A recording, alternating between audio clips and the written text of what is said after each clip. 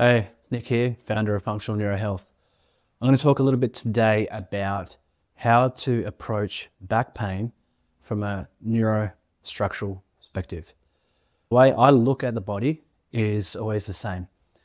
The body is controlled by the nervous system, and the functions of the body improve when we improve the functioning of the nervous system.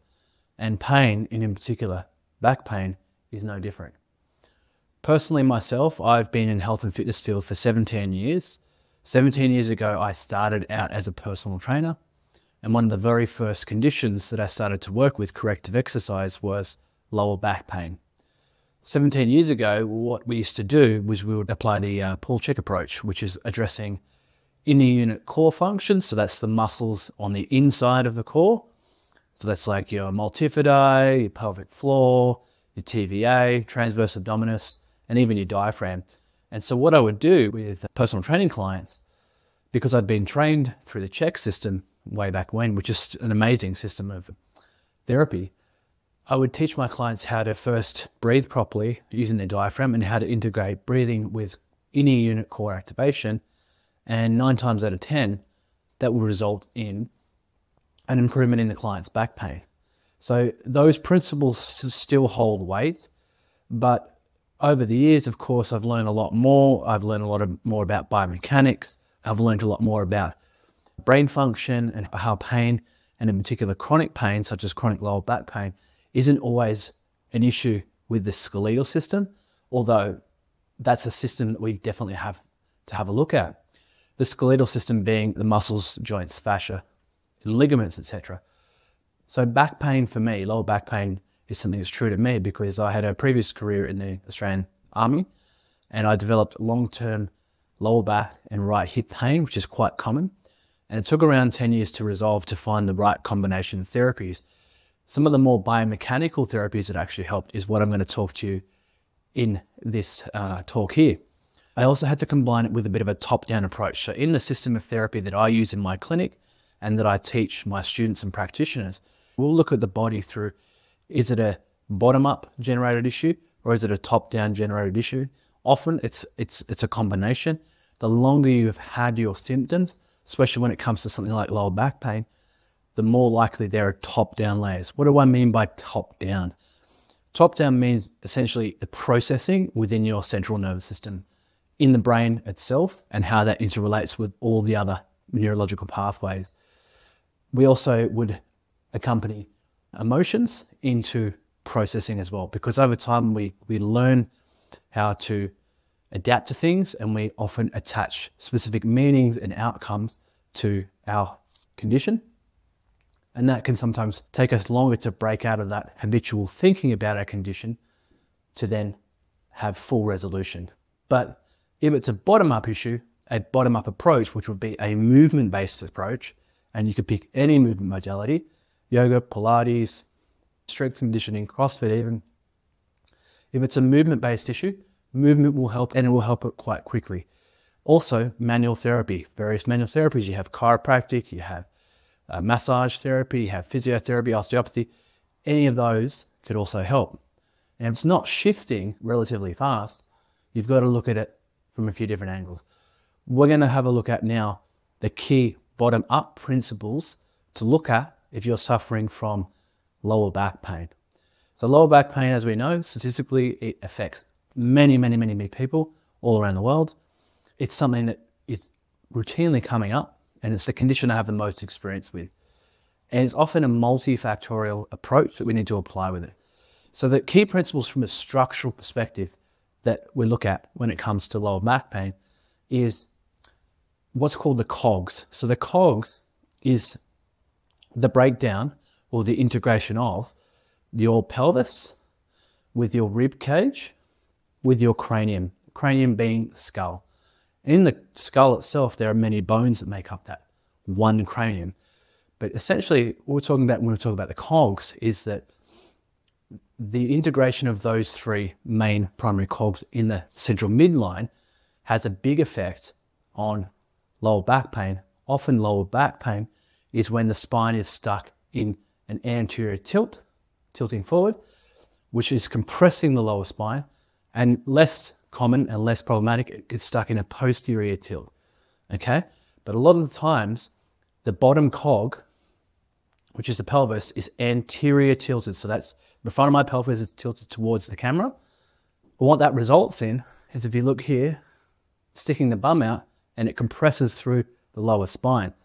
So that's what's called a closed pack position of the lumbar spine.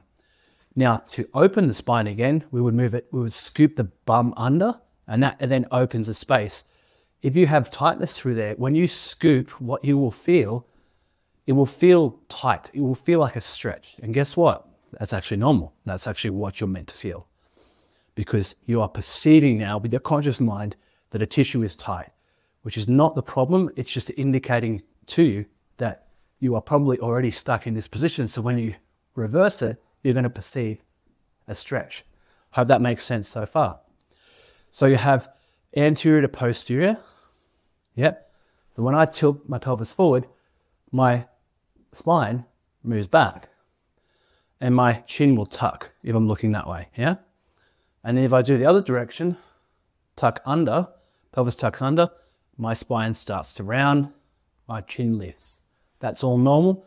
That's how the cogs move in a front to back, up and down, which is sagittal plane movement. That right there, getting that concept, is one of the key concepts in addressing lower back pain. So more often than not, people are stuck in this position. Now, how does it relate to breathing? As we know, breathing is probably the most important function in the human body. It's also the most important movement. Breathing couples with other types of movements. So when we breathe in, whether we're conscious of it or not, our body actually moves into what's called extension, okay? So if you breathe in, breathing in is coupled with this movement of anterior tilt, body moving back, chin tuck. And then breathing out is the opposite. So tucking under, rounded shoulders, chin up. Now, if we know that we breathe 22,000 times a day, thereabouts, and most of those breaths are subconscious, and then our posture that's stuck in either this position or this position, we can have a good guess as to what type of breather you are. Do you breathe more in or do you breathe more out over your day by looking at your posture? For instance, if someone is stuck in this anterior tilt position, it's more likely they're what we call inhalation dominant or breathing in dominant. Inhalation dominance is often caused by stress activation or perceived stress, okay? If you think about it, when you get stressed, what happens? You start to breathe in more, you start to breathe fast, you take shallower breaths in, and you don't breathe out as much. In the neuroscience research, we know that breathing in activates the stress response and breathing out activates the relaxation response.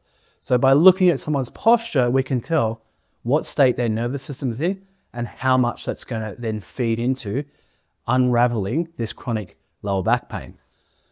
Hope that makes sense so far. Many times over my career, I've worked with someone coming in with severe long-term lower back pain, sciatic type symptoms, and literally all I've done is taught them how to breathe out a lot longer. Breathing out then couples with this movement, and then doing what are called the cog movements. We start out on the floor, which we'll cover in the next video. We'll do cog movements where we start to anterior and posterior tilt and get that movement going, that movement chain going, so we get the joints moving, the joints act, and the muscles can react off that. We do that, and then we bring them into a quadruped position, hands and knees, and then we bring them into a standing position. And a lot of the times, going through the different spinal positions, so we have anterior, posterior tilt, this one, what we just talked about, and we also have lateral tilting as well. Once we get this moving as well, so we open the space in the side of the body, and then we get rotational movements happening as well. 9 times out of 10, that's enough to start to get the movements of the spine starting to work effectively, and then we start to look at the feet. Now, this is only if it's a bottom-up driven pain issue. How will you know? These drills will work pretty fast. And not only will they work fast, if you keep doing them over time, you're going to move it in a completely different way. Now, if you're part of the population where it's more top-down driven, where there may be emotional factors, psychological factors, or it's your sensory system in your brain has become hypersensitive to sound, touch, etc., we may need to work through layers there. Now, that's you'll know because you're not responding to normal therapeutic approaches or bottom-up approaches, and that's when you need to see a practitioner, such as myself, which we can do work online with as well, or one of my many practitioners around the world. If that sounds like you, book in a call for a discovery call below. If you feel like it's a bottom-up issue, then our Move Out of Pain course is the one to go to. So you'll find that link below, click on that, and that's where I start to go deeper into this cogs concept. But in the next video, I'll start to explore it a bit deeper, what it looks like when we do the cogs on the floor, and then in a standing position as well, and how it starts to integrate with the feet. But all in all, sometimes it's simply looking at what position are you in. 9 times out of 10 for that chronic lower back pain, you're in an anterior tilt position. Is that because you've been in a stress response over your life and you've adapted to breathing in more than breathing out? Then one of the ways we can get you to start to feel better is literally exhaling 3 times longer than you inhale. Try it out. I've had a few clients where we've gotten to bend towards the floor, they get stuck there, they get the sciatic pain. We've just gotten to breathe out, long breath out, longest breath out they've ever done. And then seconds later, they're touching the floor. Have a go with that. An idea would be to just basically test how much range of motion you'll have before reaching the floor, and then long exhale, maybe do 3, and then retest and seeing how much change in the range of motion and or pain and or tightness that you get. If that works for you, leave a comment below. If it doesn't, leave a comment below too, because we can work out why. Remembering it's either bottom up, top down, or often combination of. Here's to leveling up your wisdom about the body and mind. I look forward to seeing you next time. Make sure you like, share, and subscribe, and I will see you on the other side.